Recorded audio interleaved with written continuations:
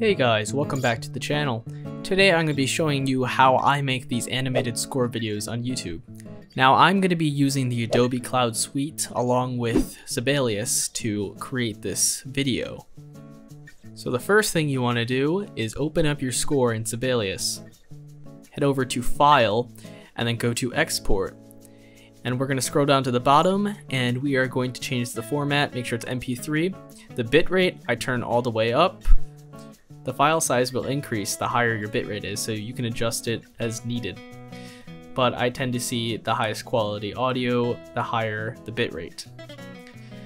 And I'm just going to find a destination for this and then hit export. Next we're going to go back File, Export, and go to PDF. And I'm going to just export the score here. If you have parts for this file, you can also export them as well. So same deal here, let's just choose score and then choose your file name and your destination, and we're just going to export it. Great, let's close out of Sibelius, and I just saved the files to my desktop. Let's open them up, and this is a piano piece I recently just finished. And we are in Adobe Acrobat. This is my preferred PDF viewer, and it has a lot of powerful options, especially for composers, because you can watermark things, you can PDF protect, you can export images. It's basically what we're going to do next. So if you go to the sidebar with all the tools, find this green one that says Export PDF. Let's go ahead and click on that. And we're going to go down to Image, select JPEG, and click that gear icon. You have some advanced options here. So we're going to focus on this resolution down at the bottom.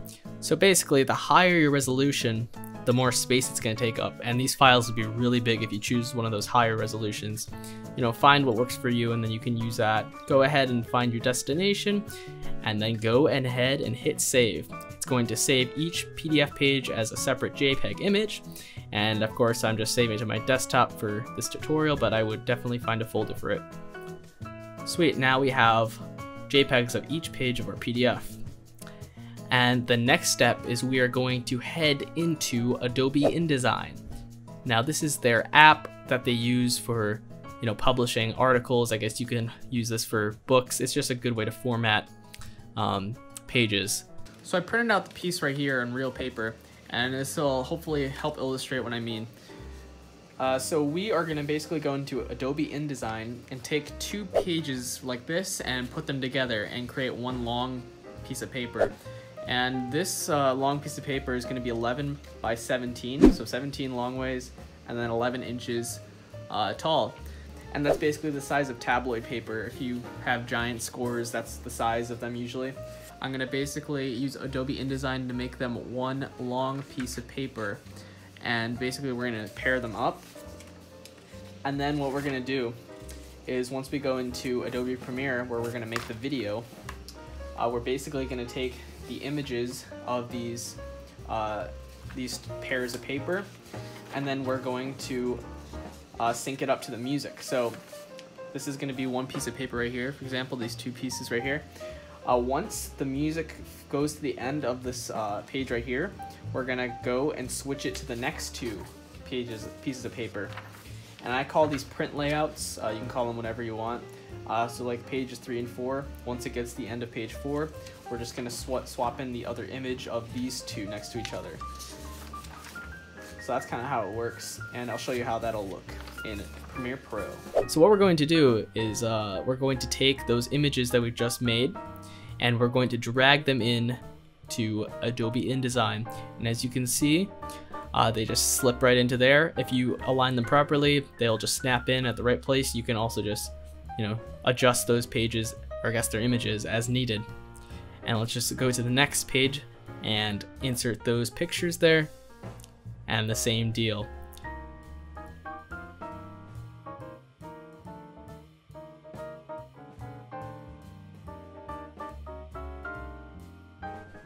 So once we have inserted all of our pages for our song, we're going to go ahead and go to File, and then we're going to go to Export. And now we're going to create another PDF of all these pages here. And just find your destination there and hit Export. So now if we open that PDF, we have our entire song, but now the pages are next to each other, so that makes it easier. So this is kind of what the viewers are going to see in your score video. these two pieces of paper together. I guess you can make a video where it's just one page at a time and it flips that way. For me, I prefer to have two pages next to each other just so you can fit more music. Now that we have our PDF, we're going to do this process again. We're going to create it into images again. This is the last time we're going to do this, so go ahead and save it to your desktop or whatever your destination is, and it's going to save it as a JPEG again. And so this is what it looks like. Now both of the pages are next to each other, and now what we can do is we can finally head into Adobe Premiere Pro. This is the video editing app. We're going to create a new file and make sure to find a good destination for it. And essentially we're going to place those images of the two pages, and we are going to align it to the music. And when the music reaches the end of the page, we are going to swap in the next set of two pages, and so on and so on. And you kind of get the idea here. So I accidentally made my last few images really high quality, so it kind of slowed down my computer. I think they were like 8K resolution or something like crazy like that. So just be careful how big you make these image files, and it could slow down your editing process in Adobe Premiere. And if you need to, you can decrease the resolution to make it run smoother. So we are going to, again, align all those images to the music. And when the page needs to be turned, just insert the next set of pages. And to make it an animated score video per se, we are going to add a page turn animation. And this can be found in the effects in Adobe Premiere. And this can be found in the video transitions in Adobe Premiere. So go ahead and search page turn. There's also page peel. Just kind of test them out, see what you like. All you do is drag that transition over the break between two of those images, and then you have a page turn. You can also adjust the duration on how long that page turn lasts. So I keep it pretty short, about 0.10 seconds.